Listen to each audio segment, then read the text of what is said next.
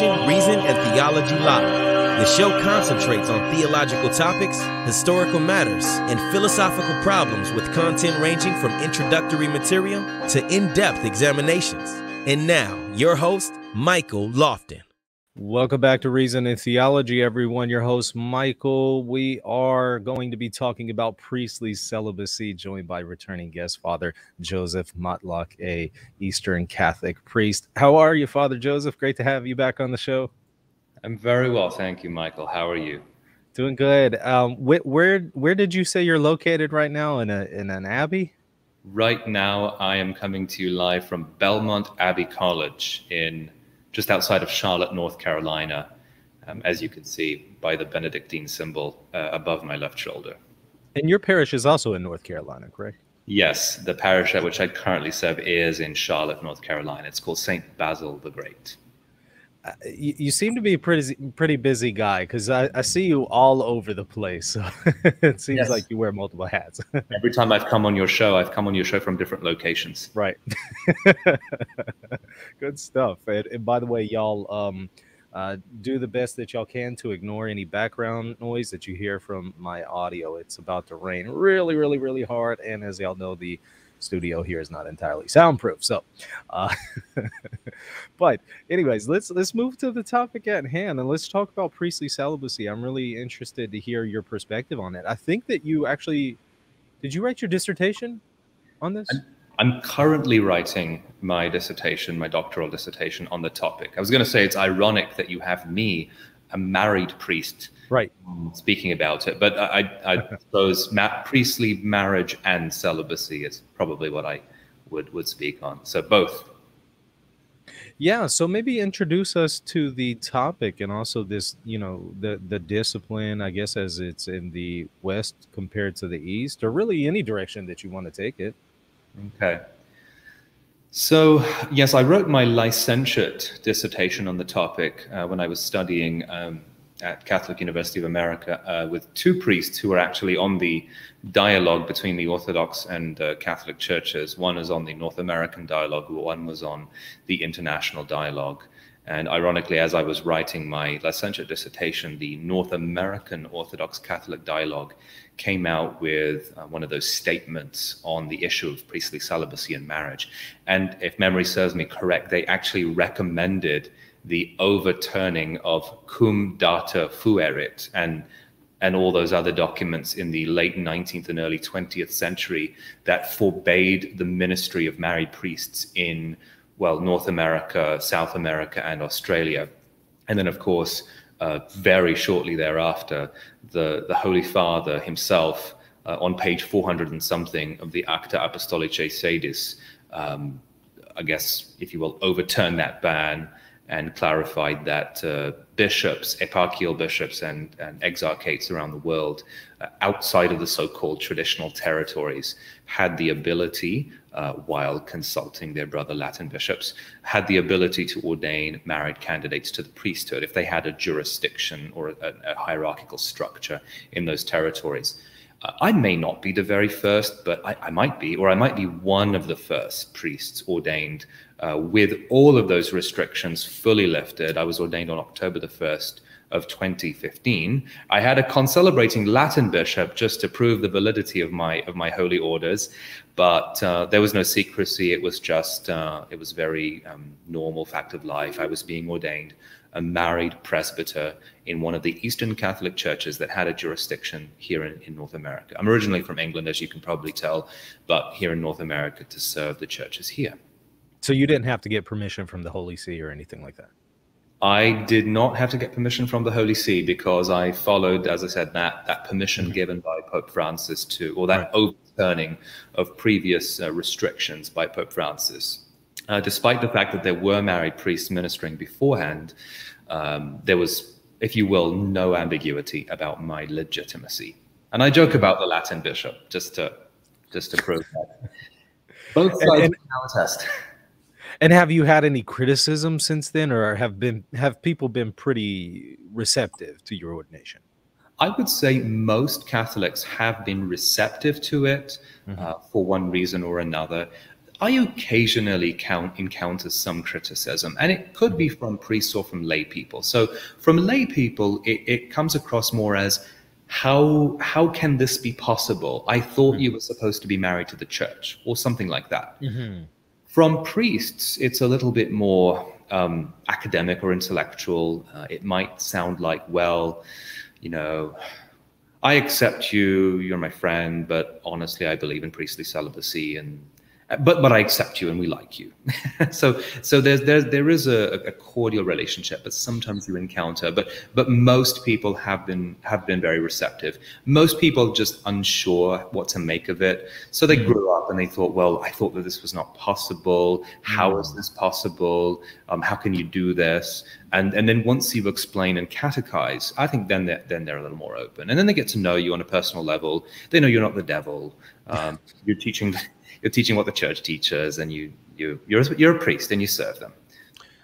You mentioned being married to the church. I've heard some people say that actually, whenever you're a married priest, your first duty and obligation is to your wife rather than the church. Is that correct? Well, I would say the way that those statements tend to be phrased tend to pit the one against the other. Yeah. I try to show this in my work, which is intended to be, and I call it an irenic study. I'm not here to say that for example, that the Latins should change their discipline. I'm not here to state that. In fact, I'm here merely to give theological witness to what we do as Eastern Christians. So I'm providing a positive explanation, really an answer to all those lay people that asked me over the years, how is this possible? How is this theologically possible? And one of the points I make, and some scholars I think have brought this up before me, is rather than saying, I'm married to my wife, which then prevents me from being married to the church, or vice versa, that in being married to my wife, I am in some sense imaging, iconifying, portraying my marriage to the church, because marriage in itself is an image of the union between Christ and the church, as we hear in Ephesians 5.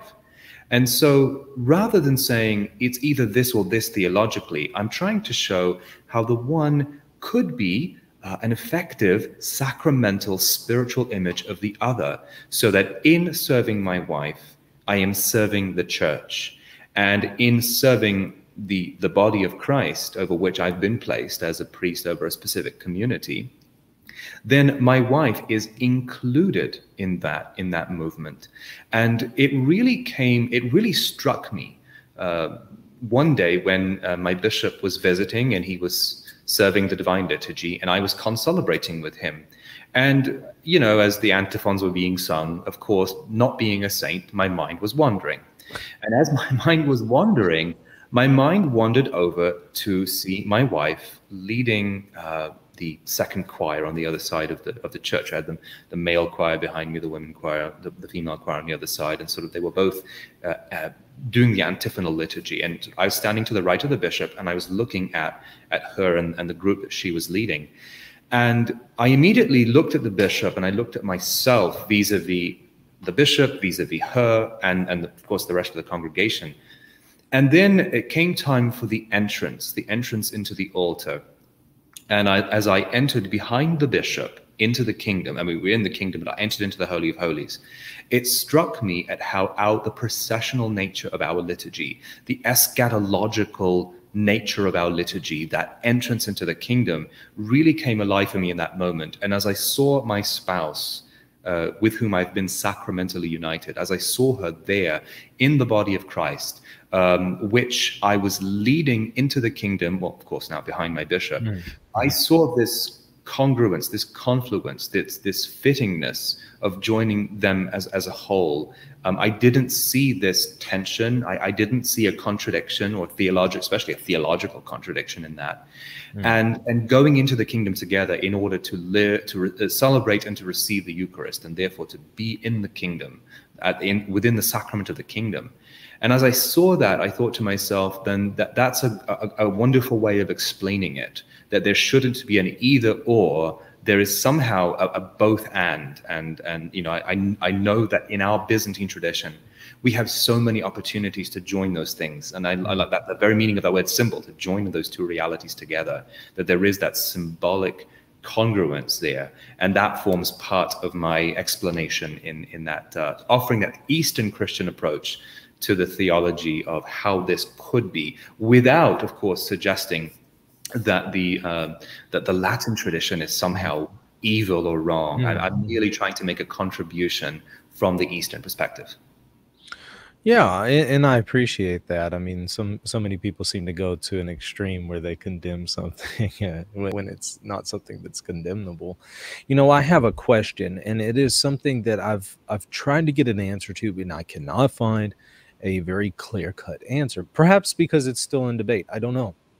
But what is the case of well, when you have married clergy, are they required to practice abstinence at all times, or are they able to engage in the marital act at certain periods? I've heard different explanations there, not only for priests, but also for deacons and married deacons. This is a large question, so bear with me and I'll try to answer it. There are a number of ways I could tackle that. So I could tackle that simply from a contemporary canonical approach. So what do the canons of the Eastern Catholic churches say? Well, the canons are silent. There is no canonical line or prescription in the current canons that says a priest must be continent for X amount of time before the celebration of the sacred mysteries. It merely says, in quite a beautiful way, in the 1990 Code of Canons for the Eastern Churches, that a priest is supposed to shine forth as an example of chastity for his people. So it approaches it from that positive point of view of the virtue. This is what a priest is supposed to do. Of course, virtue doesn't mean continence necessarily. Married persons can be virtuous in practicing chaste marriage. Okay, so that's all it says. Historically, there have been various different prescriptions. And the four big authors from the Roman Catholic, the Latin Catholic tradition in the 20th century, that a lot of defenders of mandatory priestly celibacy as an apostolic phenomenon, they will tend to quote people like Roman Choli, Ukrainian Greek Catholic, ironically, Alphonse Stickler, Cardinal Stickler, Kokini, and Stefan Hyde. And they'll quote those vast majority canonists who are looking at what have the canons said throughout the ages. And so, yes, the canons have given various different things, ranging from one night to sometimes 40 days. So in some traditions, in some churches, clergy were required to abstain for 40 days before the Eucharist. So you can probably tell that they hardly celebrated the Eucharist in comparison with, say, the daily Mass of the Latin Church. So what does that mean? And this is part of the debate: is do those canons, was that the original prescription, and therefore we have to obey that, or was that something that was later? Well, of course, in the first few centuries of the church, we don't have laws that say you must do X. What we do have is the New Testament that says, and I know this is a very debatable point, that the bishop and the presbyter, they must be the husband of one wife. I realize that phrase is hotly debated, whether it means he should be married, whether it means he should be married once and only once and not polygamous, or whether it means, and contemporary canonists of Latin Catholicism would say, well, that just means that he has to be continent, perpetually continent. So that's really part of your question has to touch on that. Was it always understood that married priest, that as a condition to be ordained to the priesthood, that a married man had to be perpetually continent? Now, Latin canonists of the last 40, 50 years or so have argued that, yes, that was the case, and that the Eastern churches have innovated in allowing for a married priest, married deacon, whatever, to practice his marriage, to practice the conjugal act. And therefore, because that's an innovation, they will argue that all of these later ideas of being continent for a day or whatever, 3 days, 40 days, that was an innovation and a rupture. And they'll usually quote the Council in Trullo as the moment of rupture. But we got to this point now in the Catholic Church where the Orthodox churches would still, I believe, practice that. I can't say for certain what they do privately or whatever, but at least officially they would practice that. But for Eastern Catholics, there is no law. The law is to be chaste. And that forms a part of my studies as well, is what can we understand about that? How can we interpret that? And to what extent are we required? To what extent is a married priest required in and of itself? To what extent does the priesthood in itself require this continence? Or is this something that could be broadened, interpreted differently, understood differently? So it's very hotly debated, but that gives you, I think, a very multi-layered answer to your question. I'm curious about the discipline that we find both for Latin Rite Catholics and Eastern Catholics. The discipline, to my knowledge, is, of course, that bishops would have to be unmarried. I wonder why there's this practice of celibacy in the episcopate, but not necessarily for the presbyterate. The arguments that would be used to say that you could have a married priest, why can't those arguments be applied to the episcopate? So historically, there is evidence of bishops being married, the first being the New Testament itself. So the phrase mia gynekos anir, the husband of one wife, is also applied to bishops in the New Testament. So that tells you, without interpreting it in any way that might prove a later case either for one way or the other, that tells you that bishops were married. They ordained married men to the episcopacy. And then later on, I think it was Gregory of Nyssa, I always get confused whether it's Nazianzen or Nyssa, but whose father was a married bishop. And then there are other cases, even centuries later, where the bishops were married. It's also true that an association between celibacy and the episcopacy was much firmer earlier on. Even Justinian, introduced mandatory. A bishop who was married had to, put away his wife to a monastery, and if she were very good, then she could get ordained a deaconess. But again, scholars will point out that sometimes these things were slow in being implemented, even in the West. When the West introduces, celibacy for priests, I mean, we've had married priests right throughout that period, even illegitimate, but whatever, it happened. So it shows you that this issue has been wrestled with back and forth. The bishops, it's been a little more tranquil with that in terms of the apostolic churches. The East, ordains unmarried men to the episcopacy now, monastics to the episcopacy. I think that my studies focused on the presbyterate because really that's the issue. That's the big disagreement, if you will. I chose not to focus so much on the episcopacy. That needs its own studies, multiple studies, and I didn't have the time or the space to do that. But that gives you an idea of how the episcopacy seems to be a little more settled, but even then not 100%. The presbyterate is really where the wrestling match takes place.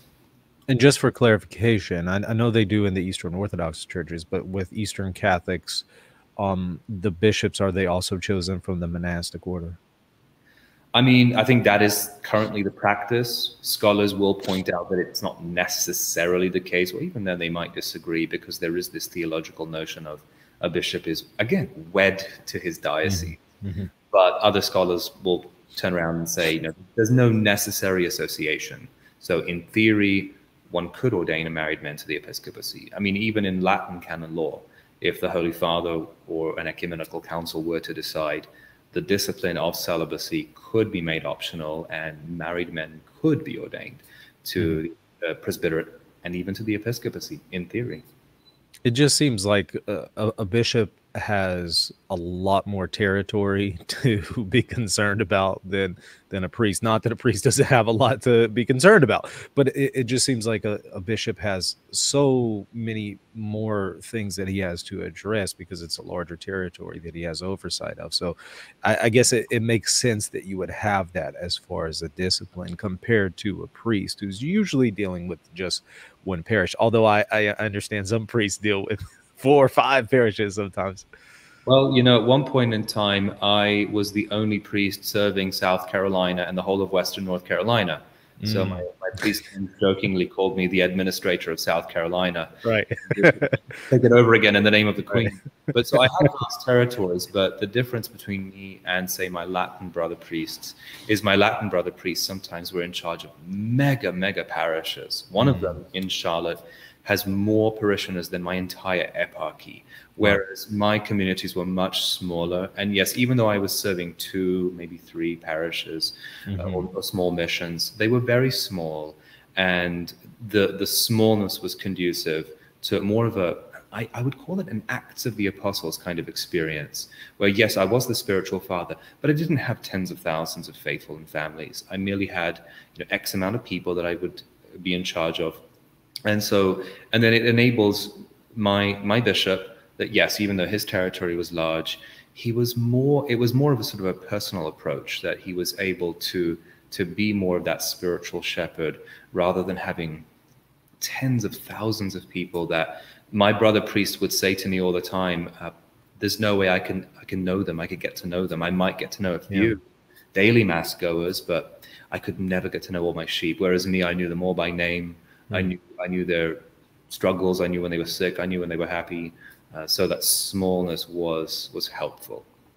I've always appreciated those smaller communities. It's so much more intimate, you know, than some of these larger places where you just get lost and nobody would even know if you died. You know, it's just your presence doesn't necessarily stick out. And so you mentioned there the West, I forget the exact words you used, but it was something to the effect of introducing mandatory celibacy in the West. When was that? Do we know when the West introduced that discipline? Yeah, the Second Lateran Council. So even scholars advocating for what they would call the apostolic origins of mandatory priestly celibacy. I'm saying each one of these words is very important. The apostolic origins of mandatory priestly celibacy. Nevertheless, will make a distinction between continence and celibacy. So they will admit that the Western Church was ordaining married men in the earliest centuries, but that the expectation was that they be perpetually continent. So, and that's really the issue. And that's where sort of they would argue, well, this is where the ideal is clearly celibacy. And therefore continence is in view of celibacy, so that when celibacy was later introduced at that Lateran Council, it was just sort of a natural progression, almost like a development of doctrine kind of thing, sort of a natural progression into it. And there's a lot of debate about that. To what extent can you make an argument and retroject it to what? So that I would take issue with that interpretation.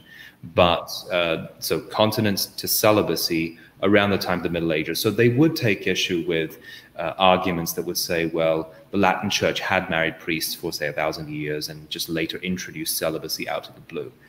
I'm very happy to admit that continence and celibacy was practiced in the Latin West. The fundamental question is, was it a mandatory thing? Was it of the nature of the priesthood by its apostolic standards? And that's what I would have a problem with.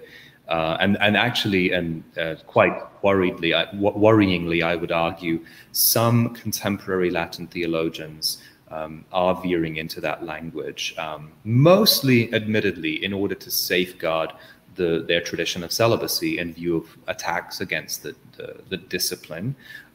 Many contemporary theologians are arguing theologically, and they're even using terms ontologically. I've even found a couple that use the word intrinsically, that celibacy is associated with the priesthood. So I am a contradiction in sacramental theological terms. I have been called, by scholars who don't know me, but I've been called a bigamist. So there's this inability to comprehend. And yet, traditionally, this was not an issue. I mean, before the Second Vatican Council, before Paul VI, before John Paul II, who really advanced this language, and perhaps unwittingly so, definitely John Paul II. But before those events and those persons, yes, the West preferred celibacy. You know, Pius XI, I believe, called celibacy the glory of the Catholic priesthood. So I guess I'm a little less glorious, but there was always the admittance of, well, the East has a different tradition. We may not like it, but it's there. I mean, even Thomas Aquinas was very aware of the Eastern tradition. He was even a little more balanced. He argues, I mean, he clearly seems to really appreciate celibacy, but he often says in his Summa, well, yes, but the East does this. And therefore, because the East does this, we can say this, this, and this. So there was, it was sort of in the air that the East has one tradition, the West has another tradition. And it's really only in the last few decades in contemporary theology that there seems to be this ontological association, this intrinsic association. Some scholars might use that term, but a lot more use ontological. So celibacy is not, and the reason why they use that word is because they don't want celibacy to be merely disciplinary and therefore we can just chuck it out the window whenever we want. On the other hand, by making that jump, it's causing a lot of theological and sacramental problems when it comes to us as Eastern Christians, because that tells me, and it tells everybody else, unfortunately, educates others about my priesthood, that there's something wrong with my priesthood and there's something wrong with me, which is, we should remember, not the teaching of the magisterium. The Second Vatican Council, the canon law, the Catechism of the Catholic Church, all readily admit celibacy is not intrinsically a part of the priesthood. They actually will say that. Whereas I'm a little concerned about how things are going. And that's why I decided to do this. Again, not to attack the goodness in and of itself of celibacy, but merely to play that devil's advocate. No, there is another approach. Here's how we can make sense of it. I'm curious, when do we know the last that we see married clergy in the West? I mean, yes, maybe they did not, practice the marital act, but when was the last time we seen, is it 10th century, 9th century, 8th century? Well, we could talk about the naughty clerics that had concubines and wives, and of course that was there. I mean, we can read. I think I may be wrong. Maybe in Chaucer, but definitely in that era, there's a lot of married priests with concubines and sort of naughty. We shouldn't be doing this, but we accept it as reality. But certainly earlier on, in earlier centuries of the West, you do have, and of course, I don't focus so much on that. There are some studies that devote themselves to looking at the phenomenon of married clergy in the Latin West. I focus more on the overall theological side of things, but there's definitely evidence of it. And the fact that the councils address it, those early local councils of the West, suggest, quite frankly, that it's happening. And that, that's why they address it as a reaction to the problem. And that's the thing about Trullo. Trullo is reacting to the West's cracking down on marriage. Because that cracking down is trickling its way to the East. That's not to say that Easterners they were unanimous in agreeing with married clergy. They weren't. Epiphanius of Salamis, for example, and others, favored single clergy. But that, again, just because 1, 2, and 3, 4 fathers say that this is the case, it doesn't mean that it was what the church accepted. But there was certainly that trickling from the West's local councils into the East, causing Trullo to then react and say, well, no, we can't make such a hard and fast rule. There are good, married presbyters, but here's what they have to do in preparation for the Eucharist. Whereas in the West, the fact that these local councils were talking about it suggests that it was happening. It was happening all over the place. But as I said earlier, for the first few centuries, we don't have any legislation that really speaks of it. But then again, we have those early centuries are silent on many other things. We just don't have the evidence. So what we really have to do is make the jump from the New Testament to the 3rd, 4th century, try to figure out what happened but here's the danger. We can't argue ex silencio. We can't argue from silence. Sure. And you kind of see how those councils are doing. They're obviously reacting, and then sort of how it goes from there. And then, of course, the East and West start fighting against each other. But the one thing that you do see is married clergy throughout, whether legitimately or illegitimately. And then, of course, by the time the Lateran comes along, you have clerical marriages are declared invalid. Not just illicit, invalid. And then by the time Trent comes along and establishes the seminary system, there was very difficult to sneak your clandestine wife into a seminary. Right. They're much more easily ordaining celibate men to the priesthood definitely from that time onwards. But obviously, we're not saying that it was an overnight change. There's obviously precedents happening. It's a long, long debate, and a painful one too. You mentioned there Trullo and its position here on celibacy. So there's been a question to what extent the West accepted the canons at Trullo, those that conflicted with Western practice, and to what extent did the West accept Nicaea's canons that accepted Trullo. And so is that something that you've looked into? Do we know? Was this accepted in the West, these canons from Trullo and Nicaea that accepted Trullo? So I've looked into it just a little bit as background information. And yeah, there were many Westerners who simply didn't accept Trullo. In fact, they didn't accept things in the council that opposed Rome. Well, we like everything until you start opposing us, and then we won't accept that. Okay, that's an understandable, natural reaction.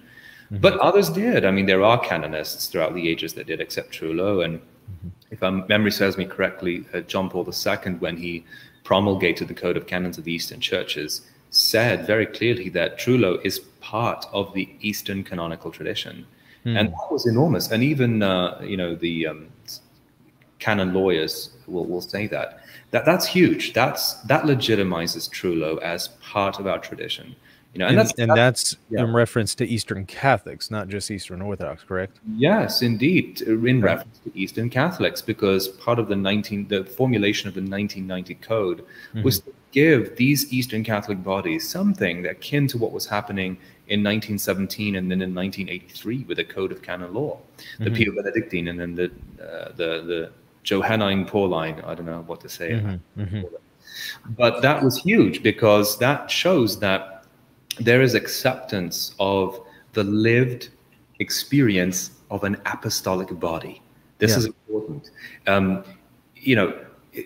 If this is the lived experience of an apostolic body, then it's difficult to call it unapostolic, because that body is apostolic, and it always will be until the end of time, till the second coming. And so the church is able to then make a determination. This is by whatever, and the Vatican Council even says this, by the development of history, a different development that has taken place with you than with us, the Latin Church. This is part of your heritage. It's part of your expression. And therefore, I argue, therefore it is apostolic, just as the Latin West can be given that title because it has developed in its own unique way. And together we form the Catholic Communion.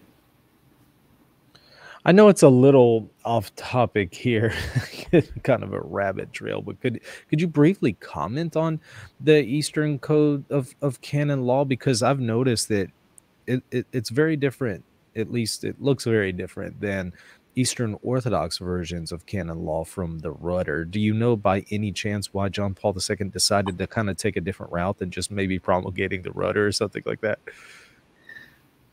Well, so not being a canonist, I can only surmise. So I leave the canonists to correct me. Well, we do know that Pius XII had begun collating various canons for the Eastern Catholic churches.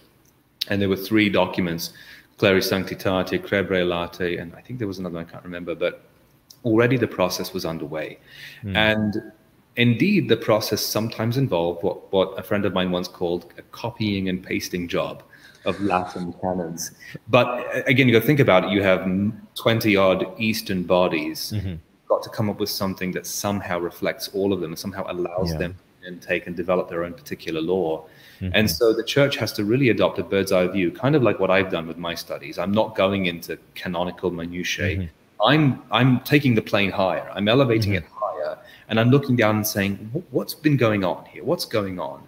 And so it was, you know, one of the scholars that I think participated in, Father George Nedungat, Jesuit from India. He would even say that this issue was, you know, a little bit debated, but in the lived interaction with those Eastern churches, when they formulated the code, they were able to reflect that lived interaction and sort of set that tone. Again, it was not untraditional, but set the tone of how do we really understand the apostolicity that is within these vibrant Eastern bodies, and how do we express that, and how do we allow them to take the reins for themselves, always in communion with the Pope of Rome, with the Church of Rome, the Latin Church. So there's continuity with that. But as I mentioned earlier, even the admission that Trullo is a part of our tradition was huge. It was an admission of, it was a great, in my opinion, a humble act to say that, yes, there have been canonists that have denied the legitimacy of Trullo, the place of Trullo. But okay, let's work with it. Let's understand how it fits in to the whole of the apostolic tradition and make a place for it. And that's what the Catholic Church has done brilliantly for 2,000 years. Not perfectly always, because it's, human beings are involved. Nevertheless, the Holy Spirit evidently guiding the church to a place of tranquility and order, where there can be this confluence, this mutuality, and this. I just keep thinking of the Italian word convivenza, this living together, and that's really what I would like for my ministry to be, to show that. Well, why I'm Eastern Catholic, I want to be fully Eastern and fully in sync, in symphony with the Latin Church and with her genius. What's the main thesis that you're trying to argue in your dissertation? So I'm trying to show that I think that the eventual understanding that continence is a necessary part of sacramental life, it's a wider debate. It does have to do with, how do marriage and sexuality find their way into the sacramental life of the church? And that has been a thorny journey. I mean, Lombard, if I remember correctly, still isn't calling marriage a sacrament before St. Aquinas. And so how marriage and sexuality, that there's a bit of a rocky road, and fathers disagreeing with themselves exactly, is marriage in paradise, Augustine, or is it not, Gregory of Nyssa, ironically, Western and Eastern. And then how monasticism takes over, and how those are linked. So you have this notion of asceticism, and how and the absence of marriage and sexuality somehow become associated more deeply with asceticism, and therefore how the priesthood and that monasticism is lived out, and then how the priesthood becomes associated with that, and then how that sort of becomes sort of a culturally, in both the East and the West, that somehow marriage and even marital sexuality, legitimate sacramental expressions of that marriage, are somehow not appropriate for the priesthood, and sort of how that might lead to that association between continence and the priesthood. So I'm showing that monasticism is an important prism through which this debate has to be considered, especially because it is the common institutional observance of celibacy in both the East and the West.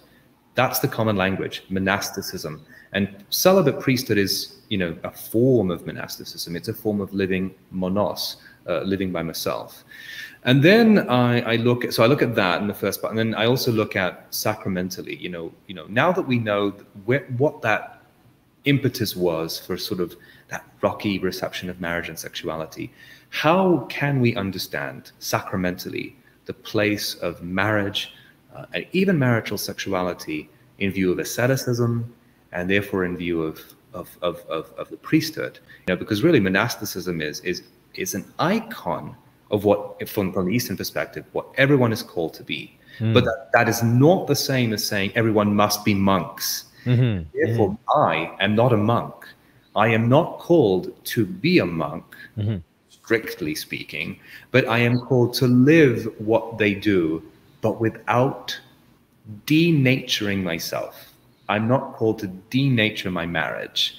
I'm called to live as a married man in the spirit of what those monks iconify. So what I'm doing is I'm broadening the language. I'm not here to say, a priest must be, again, because I'm taking what the code of the canon law says, and I'm here to shine in chastity. I'm not here to mimic monks. I'm here to do what they do in my way, but because my state in life is marriage. And I refer a lot to Paul Evdokimov, who mentions that there's the same one baptismal spirituality that's refracted in two ways. You have monks living it in their way, married persons living it in their way. And a married person isn't called to be a monk to be more spiritual.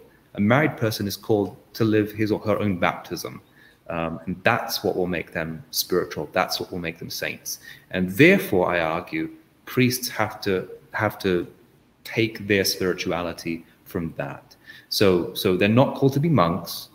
They may be priest monks, that they're monks first, but they're called first and foremost to be priests. And if they're married, they're called to shine forth in their married vocation within the priesthood as a symphony, as a union.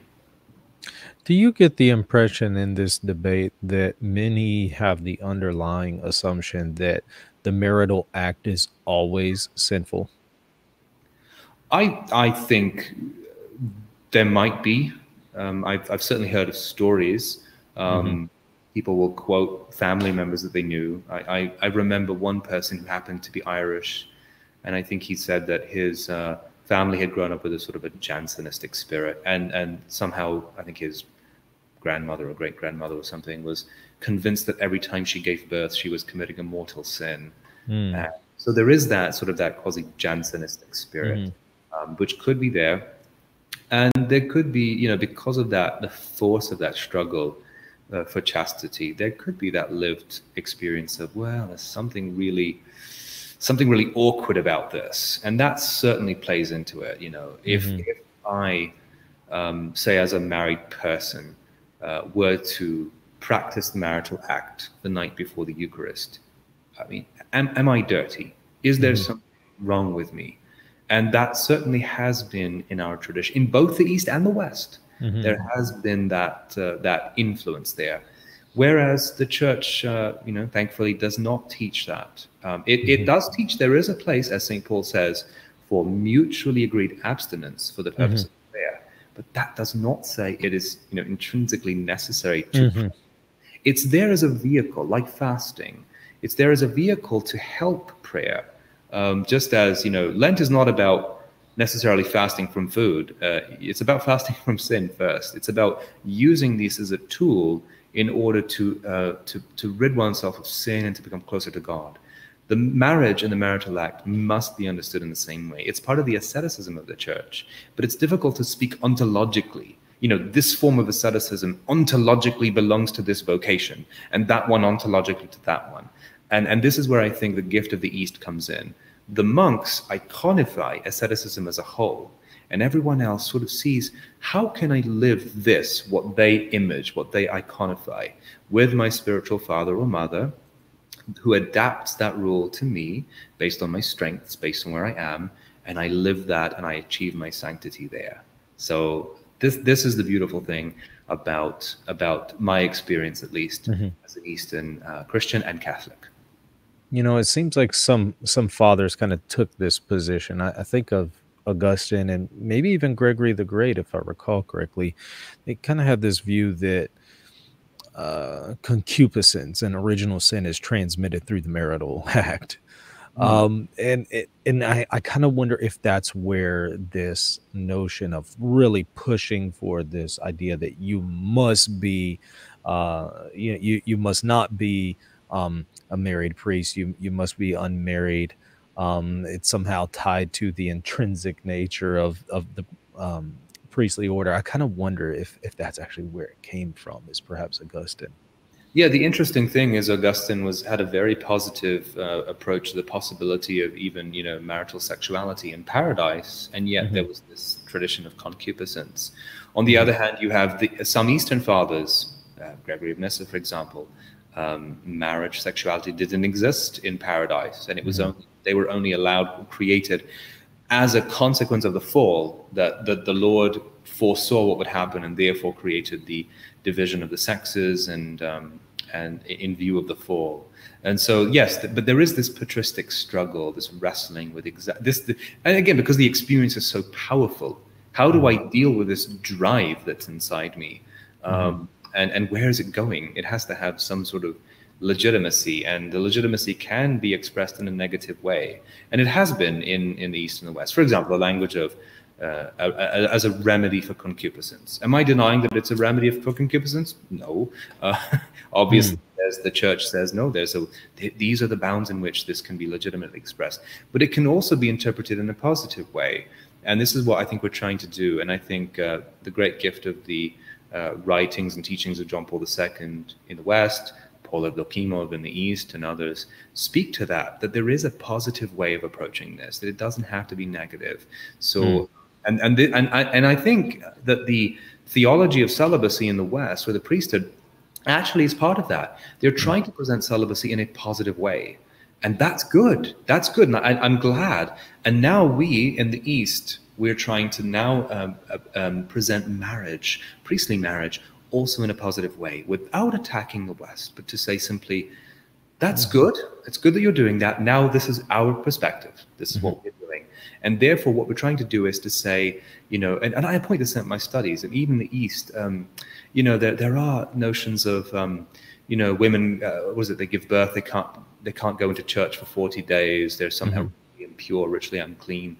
Like, this language is unfortunate. It has to be. It has very little to do with Christianity, probably nothing at all. And therefore, as Christians, how do we interpret these things? Because the last time I checked, our Lord took flesh upon himself, and thereby sanctified all creation. And therefore, my body is fundamentally good. It's what I do with it. It's what comes out of the heart that disfigures it, that makes me sinful, not the body in and of itself. Marriage, sexuality have to be included in that too. Yeah, it seems like they're returning to the Old Testament law when they go with some of those practices on 40 days and impurity, with women in their menstrual cycle or something like that. Did I misunderstand? But were you saying that some fathers would argue, or there's a debate on whether the marital act is in heaven among those who have a sacramental union? Did I understand that correctly? Am I way off base? in Eden. So there was this question, did marriage and sexuality exist in Eden before the fall? And some fathers would say no. Other fathers, I see. Yeah. In Eden, that's what you meant by paradise. Gotcha. I was confusing paradise. Thank you for the helpful beatific vision. So I take it then that when in heaven there wouldn't be such things, right? There, between those who would have a sacramental union, there would no longer be such bodily acts, I guess. Yes, I've addressed this in one part in my study where I asked, is marriage an eschatological thing? Well, some people will say no, because Christ says in heaven they neither marry nor are married. They're neither married nor given in marriage. However, again, returning to my experience in the Divine Liturgy, as an Eastern Christian who's read people like Schmemann and who lives the text, I am engaged in an eschatological act. When I am celebrating the holy mysteries, I am engaging in something which is by its nature a foretaste of the eschaton. Now, it's an already but not yet. And therefore, do I necessarily cease to be married when I'm there? And the answer is absolutely not. Just as a celibate does not cease to be celibate when they are there. And that's where the fundamental complementarity comes in, is I bring that into the eschaton with me. Now, yes, it is a foreshadowing, a foretaste. It's the already but not yet. Nevertheless, it is an eschatological act. So, and this is one of the differences between a sort of a more of a scholastic Western and an Eastern approach to the sacraments, whereas a scholastic Western might say the sacraments are confections of grace in order to help you get to heaven. Okay. An Eastern Christian might speak differently. No, the Holy Sacraments are a manifestation of who we are as members of the body of Christ, transformed by the Holy Spirit to become it to the glory of God the Father. So it is an eschatological act in and of itself. So there is a way, I would argue, to call all the sacraments, including marriage, eschatological acts. That's not the same as saying that this is what we will do in heaven. It just means that when I enter into the eschaton, I bring that which it has been blessed by the church with me. The church blesses because it's not just trying to get me into heaven. The church blesses, as an Easterner I can say this, because it's trying to open up the portal into heaven.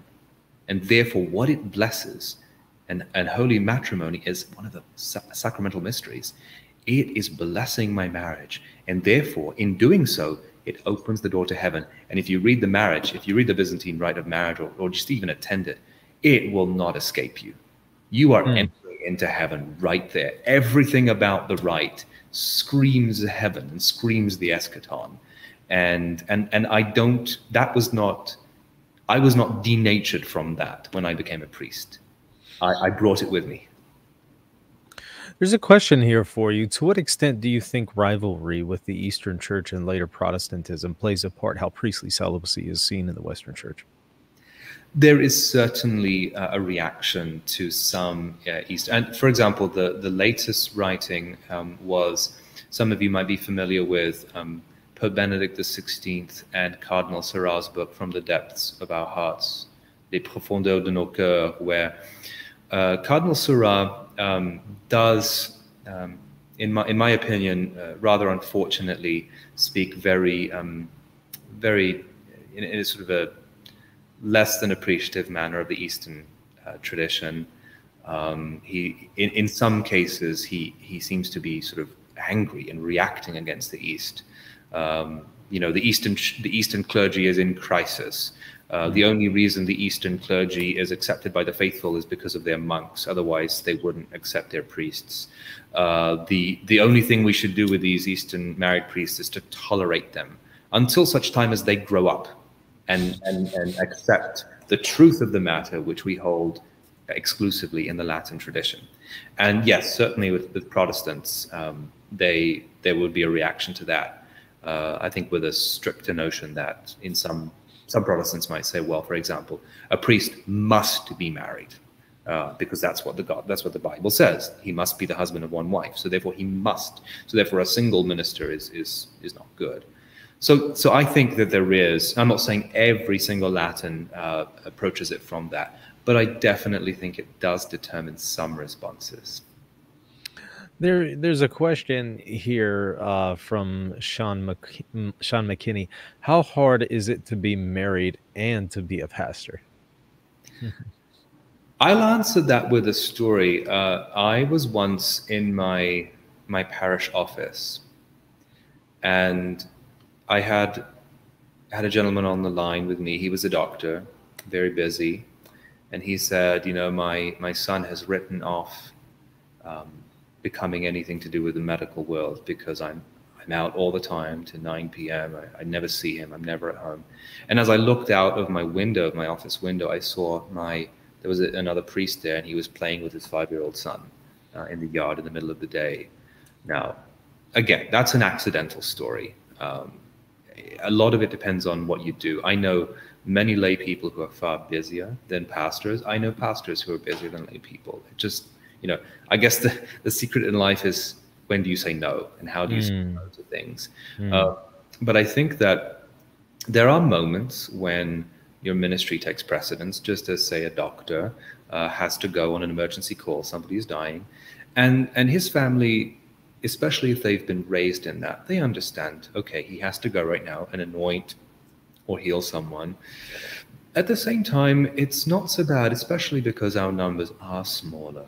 And, we don't have, compared with some of my Latin brother priests, we're not that busy. But even the Latin priests, I mean, they're not, out and about 24/7 either. They often seem busier because their congregations might be bigger, but they also have lay people working in parish structures as catechists, youth ministers, and so on. So it's all about balance. I found if a priest has a good rule of prayer, he bookends the day with prayer. He makes sure to set time aside for his priorities, and that includes eating well, getting exercise, spending time with family, even parents or siblings, or brother priests in the case of Latin priests. It's all about balance. And then emergencies do come, and when they come, we deal with them. But we're not taking care of emergencies 24/7. I know some priests who do take care of them more, but they're in those mega Catholic churches. Yeah. But we are not in that position. Tell us where we can go to learn more about this, and also where we could go to find more of your content, Father. Well, I am hoping, please God, that I can publish something in the future. I'm just trying to get this done right now. I am a pastor. I'm a school chaplain. I have a very large school, 1,000 middle schoolers. I help my brother Latin priests in their ministry. I hear a lot of confessions. Right now, I'm training some missionaries. And on the side, I'm doing my studies. I'm hoping eventually to have this content available for people, perhaps to publish. And I want to be a part of that ecumenical rapprochement between the apostolic churches of the East and the West. And we do, as Eastern Catholics, have wonderful young men and women who are up-and-coming scholars. And so we really want to create a platform for them, again, because we are proud Eastern Christians and Catholics, and we wish to serve the church by giving our talents, what has been given to us. And so to create a platform for them. So any Eastern Catholic scholars out there, let's give the gift to the world that we've been given. Father, thank you so much for your ministry and service to the church. I really appreciate you. And I also want to thank you so much for coming on and having this discussion and answering my questions. Thank you very much, Michael. I've been here multiple times. I've enjoyed it immensely every single time. And thank you very much for your role in helping to educate the rest of us as well. And I look forward to having you on soon for your talk for the upcoming conference, which will be a dialogue between Catholics and Orthodox on what we need to work on for reunion. That will be June 11th, where every one of the contributors' presentations will be premiered. So y'all make sure to mark that down on your calendar, 12 p.m. Central, June 11th. So stay tuned for more. Once again, Father, thank you so much for coming on. And everybody, thank y'all for watching, participating there in the chat. Hit that subscribe button, share this on your social media, all that good stuff. I'll see you later. God bless.